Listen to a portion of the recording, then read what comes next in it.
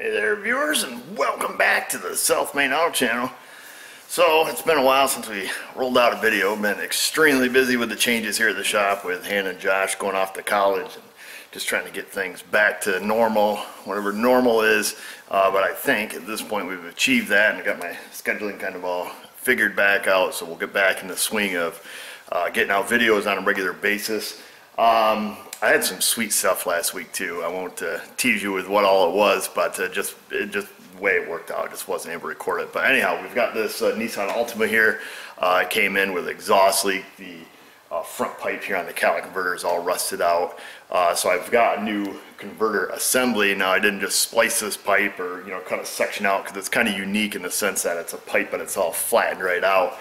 Where it runs underneath here, which you'll see. So I thought I'd bring you guys along.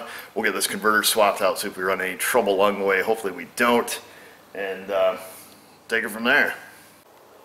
So here is the converter.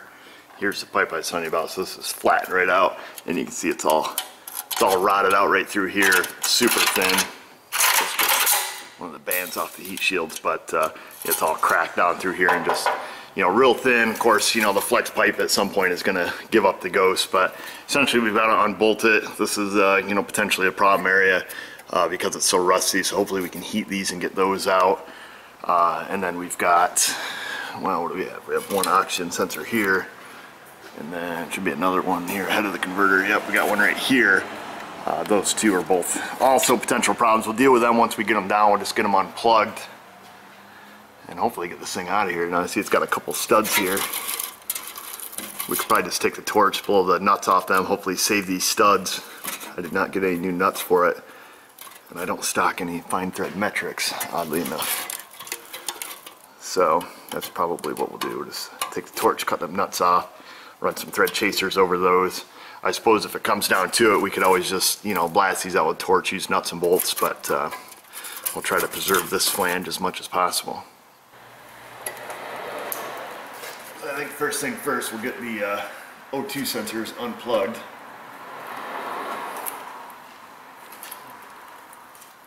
If we can. Get a little pocket screwdriver here.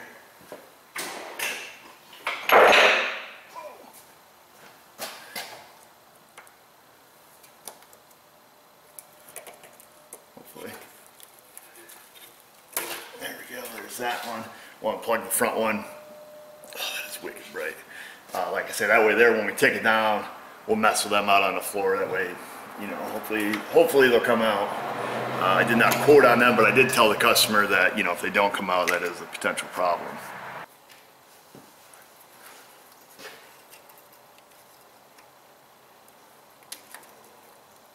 That one wasn't too bad. All right, I suppose we can cut the nuts off the back there. Get the wire for the O2 out of the way. We'll get the torch, because we're probably going to need it to heat up these bolts also. I don't know if these bolts on the front, if they go all the way through, which they don't appear to, so that's good. A lot of times when the bolts extend all the way through a flange, of course the the thread's sticking through, they get super rusty, and then you got to try to pull all that through. What I'll do in that situation, I'll just cut the bolt off flush where it protrudes through, and then take it out. That way you're not trying to drag all them rusty threads through. But these ones appear, at least the two that I can see, appear to just be flush with that flange. The only thing that sucks about torching stuff that's rusty is when it starts popping at you. They always fall down your shirt. Or they get you in the lip.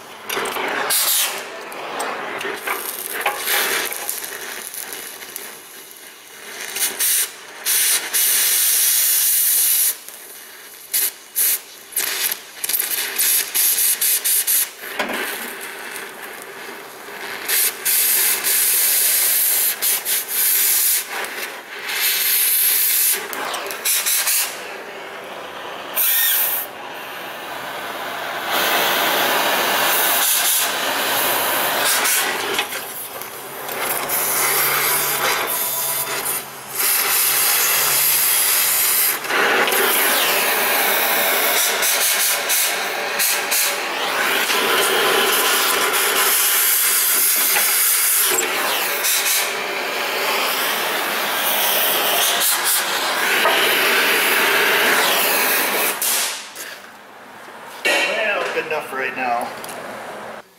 Alright, so we will give these a little jiggle. I think I got a little too close to the one stud.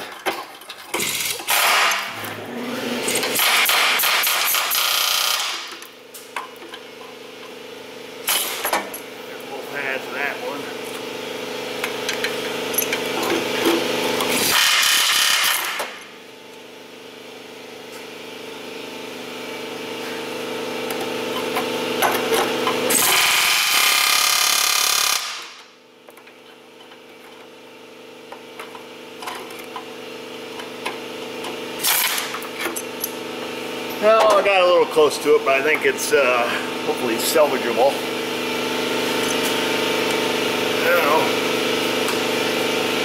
I know the backplating really isn't ideal, but it's what we got to work with. Well, I just knocked the camera right clean off the cart. That's why that clip ended a little early. I'm going to heat up around these studs a little bit.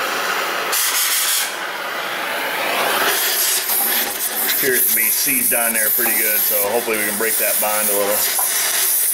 Heat them up. I might have to go get Big Nasty. This old Mac air hammer is pretty well seen its time. Gotten rebuilt a couple times, but it's pretty weak. So we heat it up, hopefully to break that little rust bond between the flange and the stud. That's my goal anyway.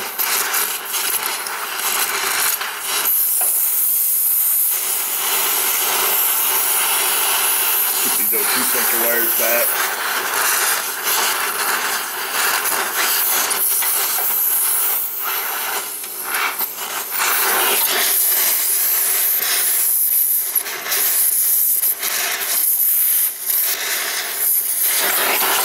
Comes down to it, I'll just cut the flange.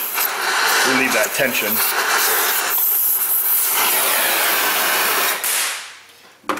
Let's see what happens now.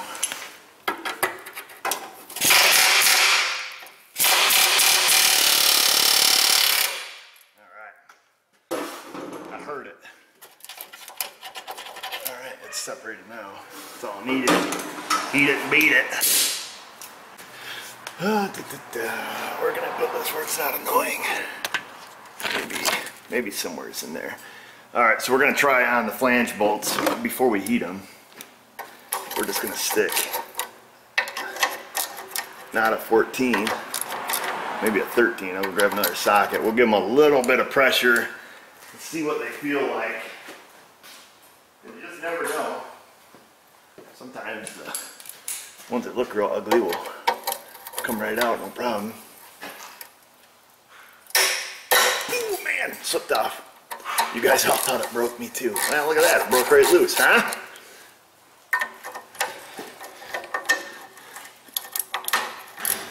Oh, 13 is not fitting that one. They used to be 14, I'm assuming. Well, let me grab something a little different. Oh, what do we got? There's nothing in between 13 and 14. That's awesome. No American sizes anyways. So we'll go back to our 14. Sweet! Look at that, folks. Some days it's better to be lucky than it is good. Of course, we're still using the old Harbor Freight Earthquake here, which I've been using a lot. Not gonna lie, I'm gonna buy the 1/2-inch gun. Even though this thing smells like a straight electrical fire every time I use it, it is getting better. The odor when I first used it was pretty strong. Well, looky, looky. So now we'll take this little cross member piece here off. Should be 12, I think. I thought they were.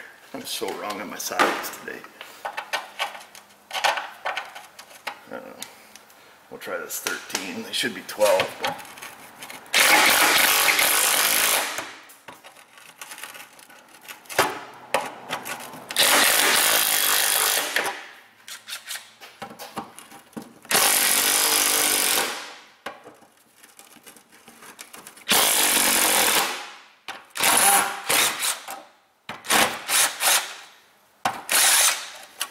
They didn't break. That's a miracle. Lots of miracles happening today, folks.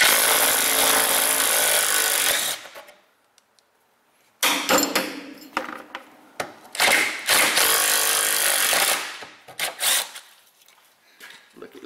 Now all we got left is the exhaust hanger, which is probably a 13 also. Let's see if we can get it out of that little guy.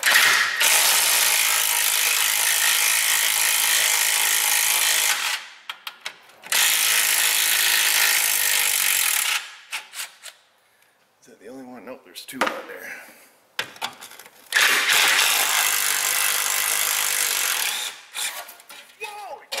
Whoa! Well, there it is. It's off. Look at that. Slick as penguin snot. Alright, so we got to get to that O2. I'm just going to open up the heat shield for us a little. Make it a little bit easier.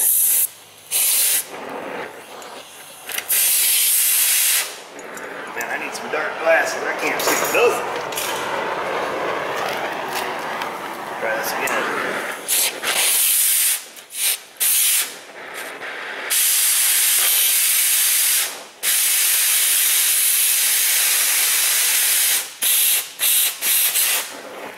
Some kind of alloy.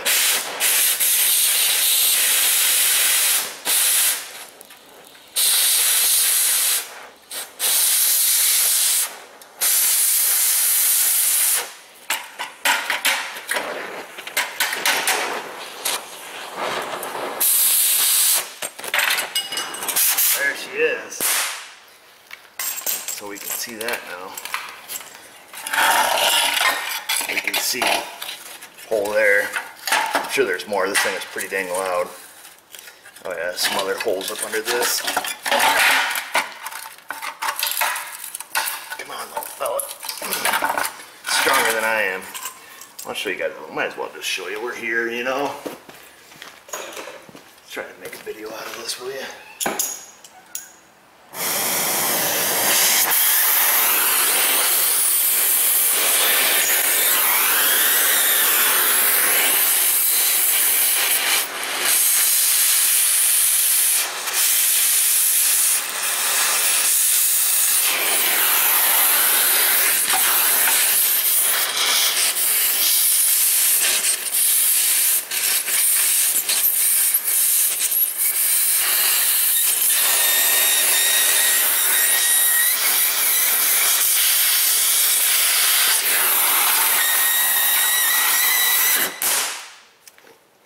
Too much oxygen there, fella.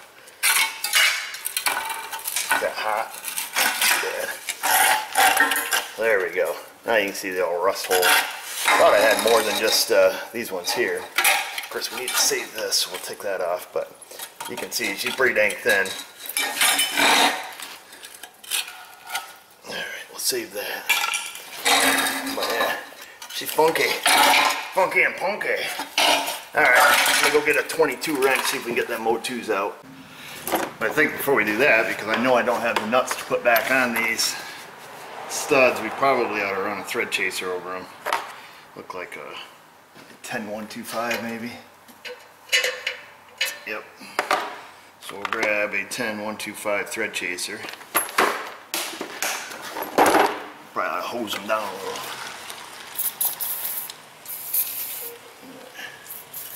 Here comes another customer. Let's see here. Alright, where is my impact? I walked away with it. Alright, well, I've got to tell you, that was a first for me. I just got accused of having, get this, faulty air in my air compressor. I can't make this up. He just stopped in, said that he used my air hose outside to fill up his tires last week because all three tires leak profusely, I guess. And now, since he used my air hose, his rims are all corroded. So, and it's going to cost him $425 to have it fixed at a body shop, and wanted to know what I could do about it. Which the answer was nothing. I can't do anything about it. Monday.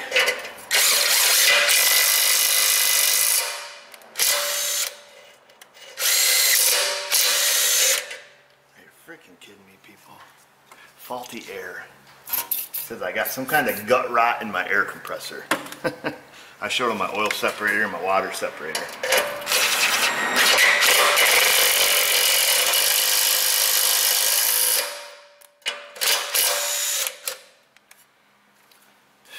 Unbelievable.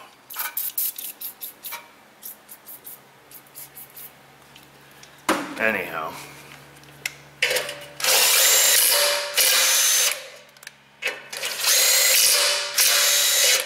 Alright, threads on those are cleaned up.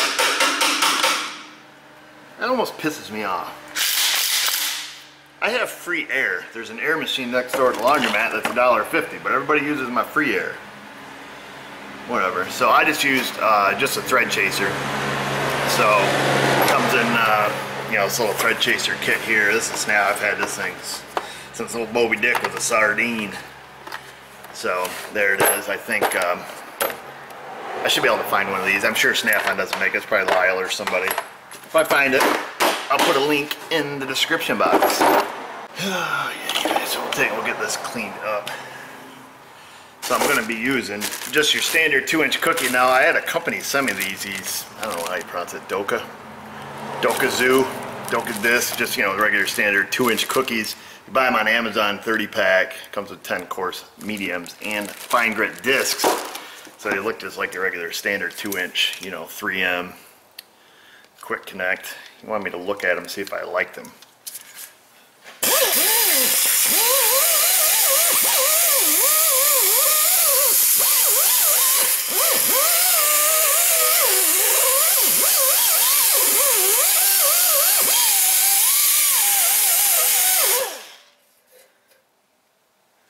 It's got a lot of rust and crust built up on it. Get a hammer. So I don't know, I've been using them, I can't say, I use Norton's and 3M's here in the shop usually.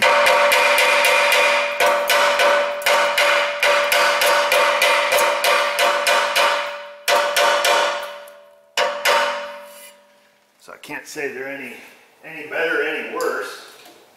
I know they cost less.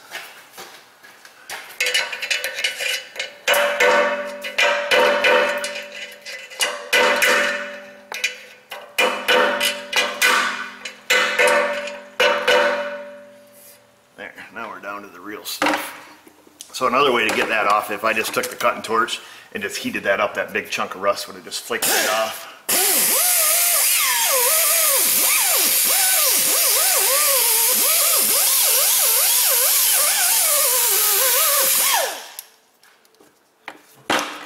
That's a free tip for you.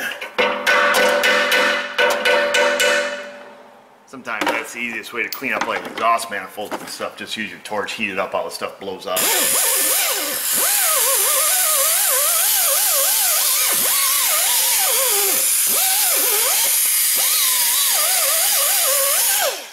Alright.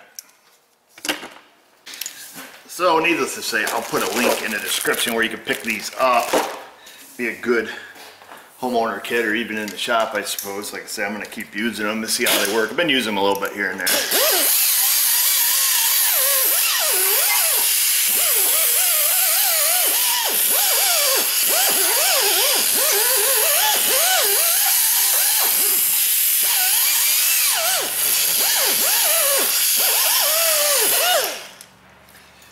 Usually the cheap ones, what I've seen in my experience, because I've bought some bargain basement ones, the backing flies off them, so the little quick connect here where it's glued on will usually fly off.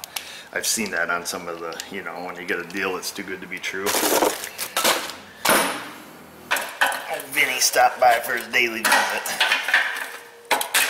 Alright, so this O2 is the front one. Popped right loose. Again, another miracle. So we'll reuse that. Of course, people are probably screaming like, you know, they would have changed them and bought them all new and this and that. But there's no codes, no problems, nothing like that. So I'm not just going to throw $300+ worth of O2 sensors in it. Just because, now I have seen from experience, taking out O2 sensors and then shortly thereafter getting a O2 sensor heater code, and I don't know if that's because of the shock, you know, taking them out or what it is, but cross that bridge when it comes. Right, so we got our new one, got the gaskets. We'll take and put our O2 sensors in. Put a little never sneeze on the threads. The front one was the one with the shorter wire. So take and stick that in.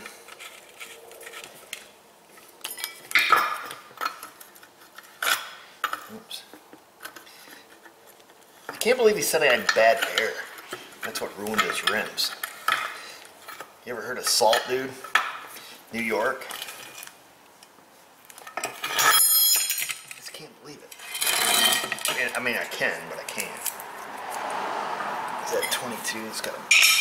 Nope. Oh, what size is that? 18 or so, probably.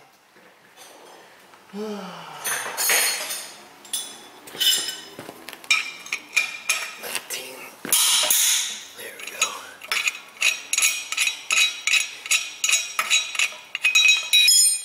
It must be for the rear O2 delete kit. Of course, this is a Cali-Cat.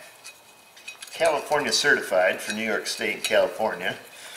The only place in the frickin' world that has to use these, which kind of sucks because it makes the cost of the converters almost OEM cost. In this case, it was cheaper to buy the Walker Cali-Cat.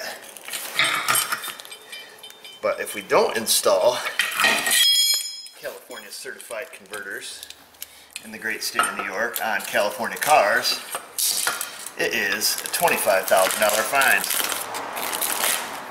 Awesome. Then we got to fill out all the paperwork and then hold on to the old one for so many days and blah, blah, blah. All that crap.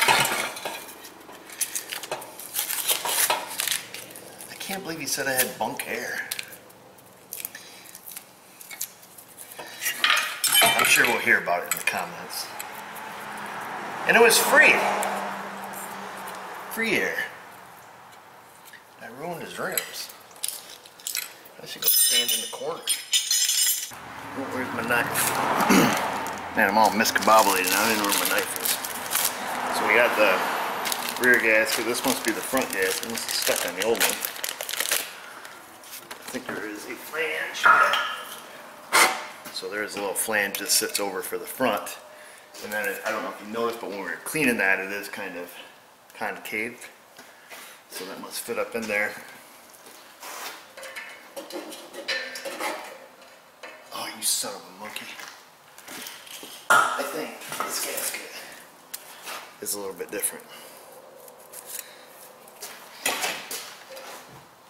Oh, damn it all the heck.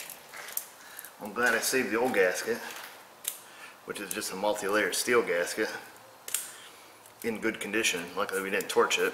So this is the one cataloged, I looked this up myself, is the gasket that's supposed to be there. And you can see if I line up the holes, we're about what, half a hole off there anyways on that side. The inner diameter is wrong. Oh, what did I do with the bag that I just ripped in half like a gorilla?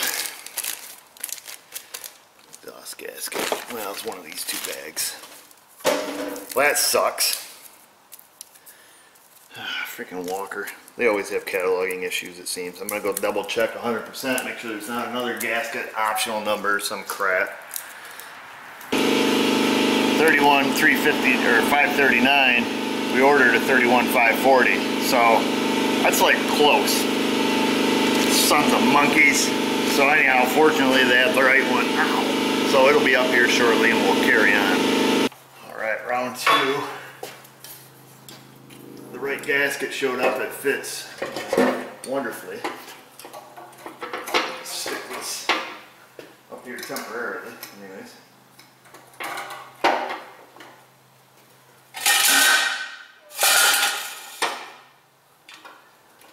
Get the back tightened down.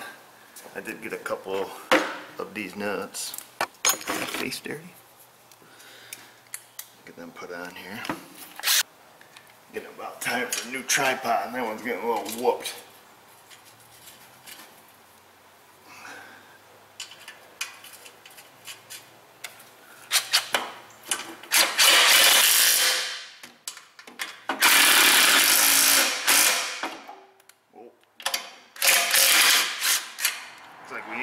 washers, the slots in there are a little bigger than the factory ones.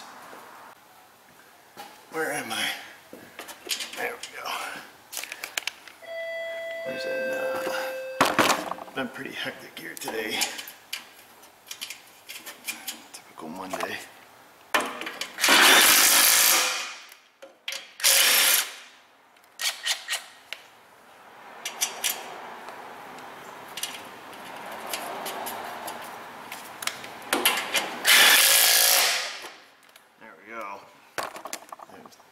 Torque to spec.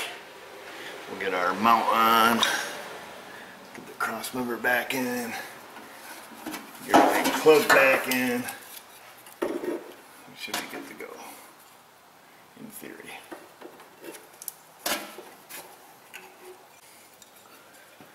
Oh, what way did this thing go? Like this, I imagine. Something like that, right?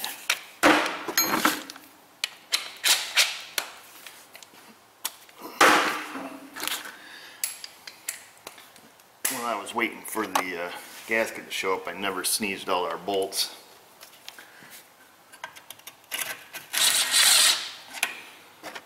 So when we have to do this again, everything should come apart, hopefully as easy as it did this time.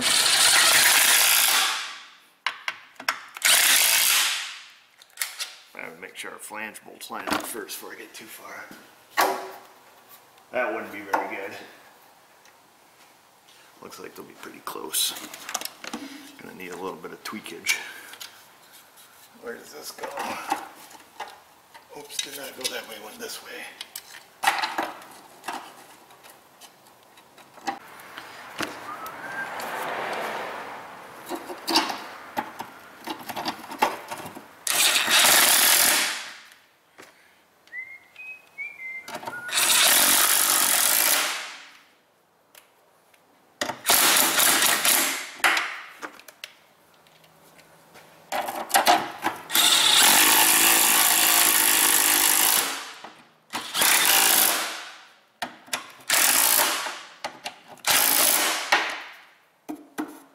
Solid. Find our other bolts here. Well, the flange doesn't line up quite perfectly. One hole does. We'll probably have to, I'm getting never sees all over my fingers. It's like the herpes of the automotive world. We'll get this one lined up. Oh yeah. We're going to do a little bit of tweaking here. See if we can get them all lined up. Switch over to our 14 again. I don't know if we're going to reach that one. There is going to be a little bit of movement in the flex plate.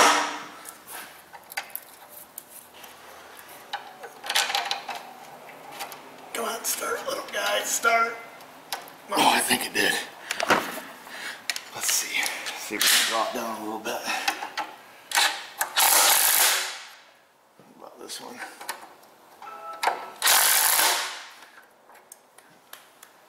Alright, now we should be able to get the other one.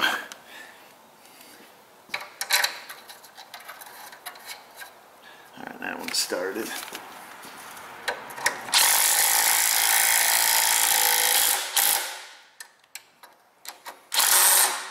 That's our 13.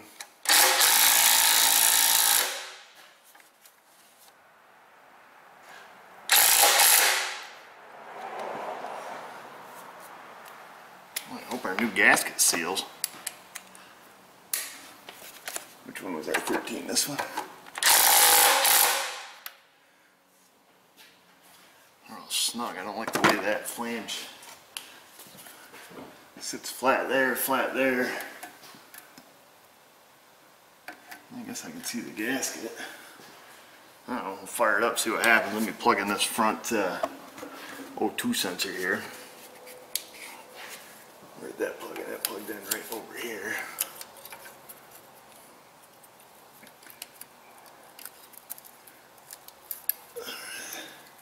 Well, that sucker sits awful close to that drive shaft. I want to zip tie. It was probably attached to this metal bracket, you know, from the factory. It looks like it was. So we're going to have to throw a zip tie on that because it sits like a ½ inch away from the drive axle there. And same in the back, there's a metal tab that looks like where it used to go. Pre-salt. Well, sounds good. Nice and quiet. Way quieter than it was when I pulled it in, I'll tell you that. Thing sounded like NASCAR.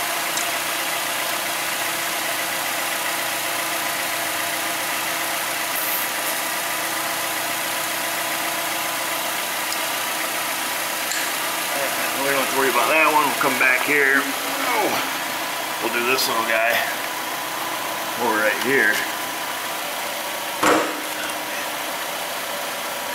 I'm pretty sure it probably had something factory that was installed around this metal bracket to keep it, you know, off the exhaust. So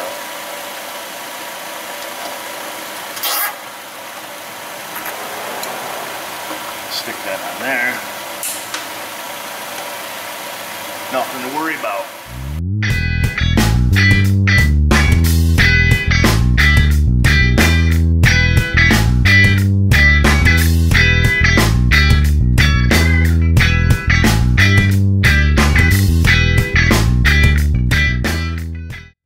And there you have it, folks, the converter on the, I think, an 09 Altima, perhaps, ish, 09, 08. It's got the 2.5 in it, a little 4-banger.